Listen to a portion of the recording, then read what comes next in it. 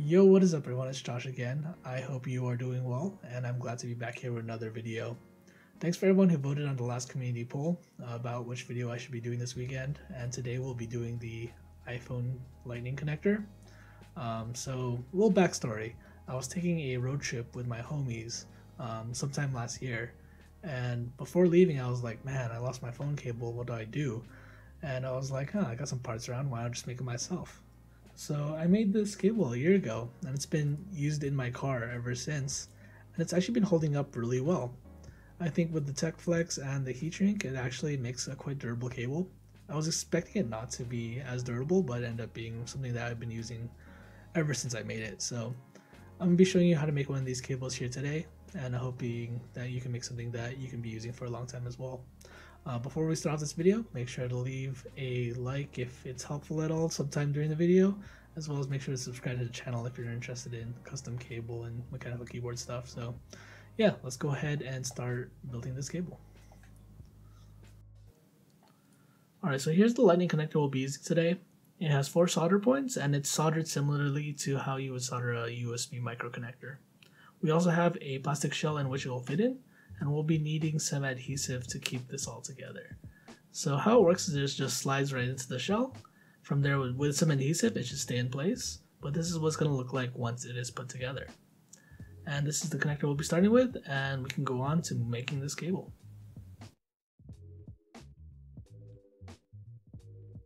Making this cable won't be too much different than making other types of USB cables. But I'm going to start with my cable unsleeved here, as I found it's easier to work with the shell without a sleeving on it initially.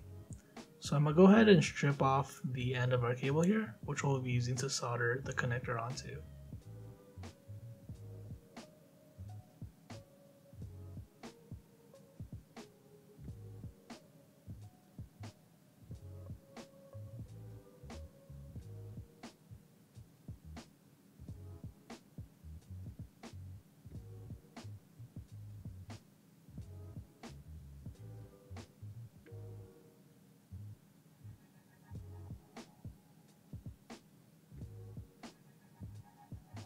Alright, then I'm going to go ahead and slide over the shell onto my cable, and looks like it is in there well.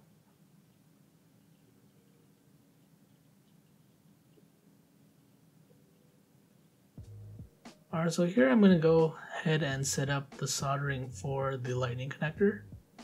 I have my helping hands here, and I'm going to put the lightning connector on one side of the tool, and I'm going to have my cable on the other.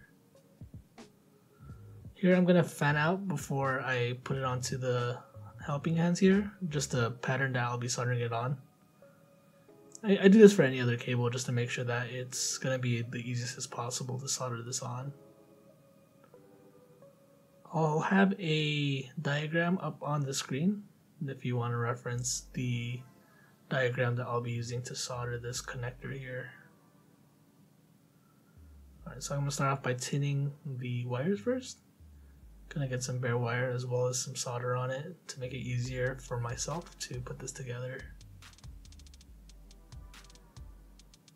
And then from there, I'm going to add some solder to the pads of the connector. Gotta make sure you have a clean tip, so that makes it easier to be a lot more precise, because these soldering pads are pretty thin. So you want to be pretty precise to make sure that you don't have any solder connecting multiple pads together. It's pretty easy though, just similar to like soldering a USB-C connector or USB micro. Just solder that out, make sure you have enough. I have noticed that if you don't add enough solder, it's pretty difficult to put these together. But here I am just adjusting the wire as well as the connector just to make sure I have a straight angle to solder my connector. Yeah, a quick tip for anyone who's like new to cable making, especially like soldering at an angle usually leads to really bad results. So take the time to like make it straight so it's going to be a clean solder, or else you're gonna have to like redo it a few times, or you might even burn some of your connectors. So just be careful with that. And I only leave just a little bit of the bare wire from the insulated wire, because these connectors are pretty short. So you don't want to make sure you have not too much wire exposed, or you're not going to have enough space for your connector to cover over it.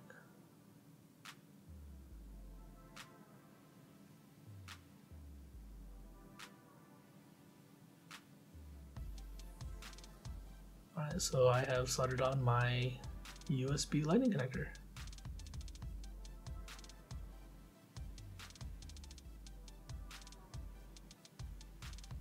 So next off, I'm going to add the adhesive to the connector. I'm using JB Quick, I forgot, something weld, and basically what it is, it's a steel reinforced epoxy type thing.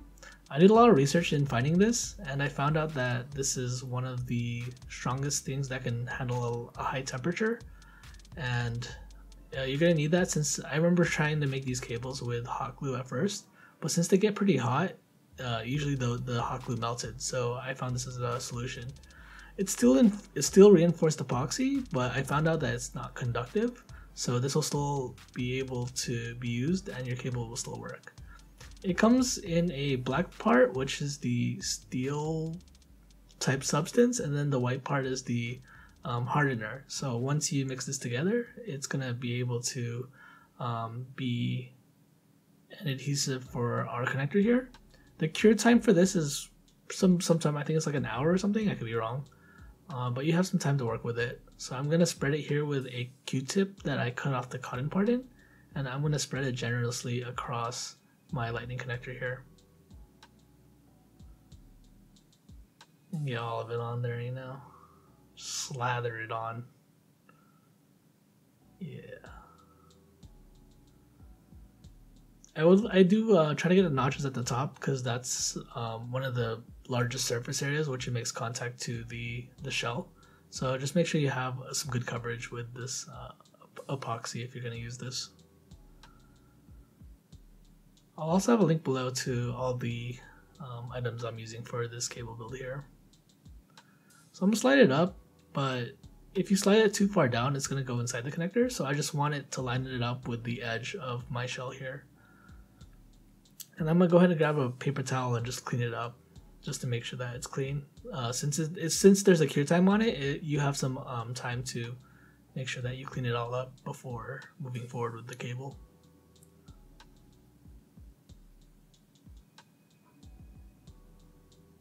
Yeah, keep adjusting it while you still have time. Make sure it's straight. I always make some adjustments, make sure it's going to look good at the end. Get all the little notches, get all the edges. I don't know, I like spending a lot of time cleaning this up, especially if you're going to use this for a long time. You might as well take the time to make sure it's done very cleanly and make sure that's as even as possible.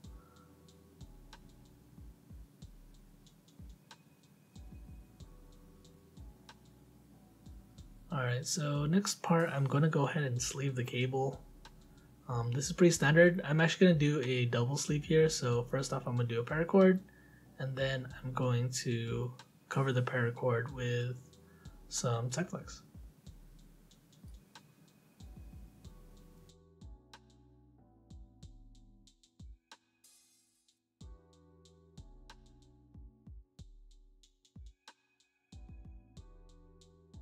So I left a little extra Tech Flex at the end near the lightning connector, and I'm actually going to just tuck it inside of the connector. We should still have some clearance there, so I'm going to go ahead and just shove that excess Tech Flex inside.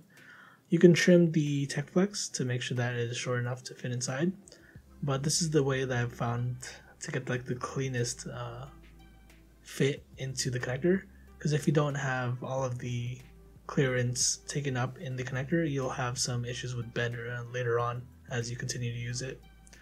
And just in general, you know, cables, especially like phone cables and phone chargers, you know, people like to abuse them and, you know, throw them around, and they just go a lot of places and it goes with you. So take the time to make sure that it's as secure as possible, and to make sure that you have a well done job so you won't have to worry about it getting damaged in the future.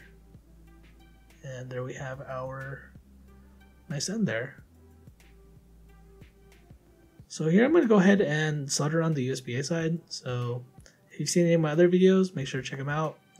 I make keyboard cable videos most frequently, so if you're interested in that, check it out. I'll have a playlist around here.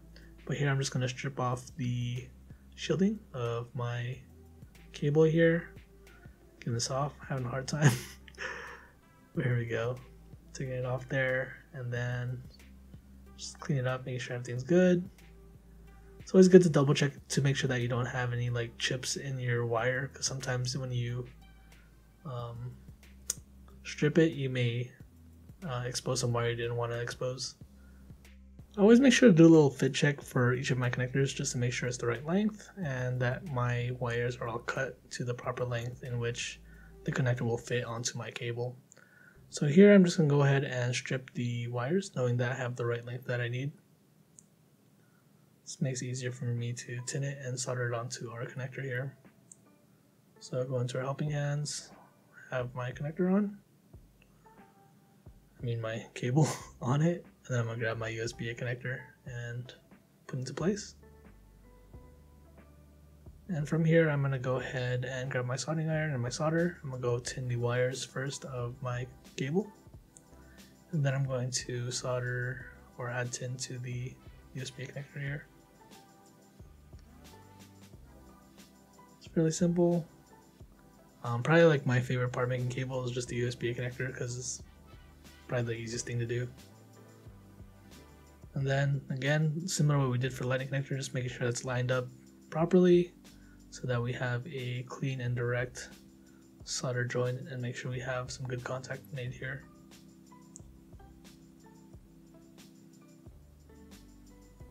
Clean it up, make sure that's proper and adjusted. We have our solder here and looks pretty good. And typically I always grab like a little piece of black heat shrink. I have like this thin heat shrink that I use just to kind of cover it over, just as another precaution to make sure that I prevent shorts in the future. There we have it. Alright, so then I'm gonna grab my USB-A connector housing, and I'm gonna get ready to place that onto my connector that I just soldered on here. So this should just slide right in, just like that. And I give my thumb a little push just to make sure that it's in there all the way. Then we should have a little crimp part that we're gonna put over it here. And just slide in place. And it should fit very securely inside of there. Push it down. And then I'm gonna go ahead and grab a pair of pliers and secure down this connector or the housing to the cable here.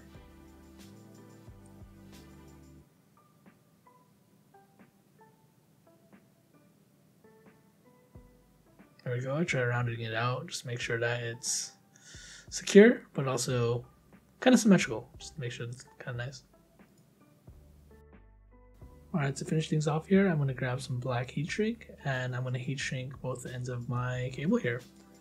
So for the USB-A side, I just, heat gun it down, make sure not to add too much heat if you're using Tech-Flex, or you might risk melting it.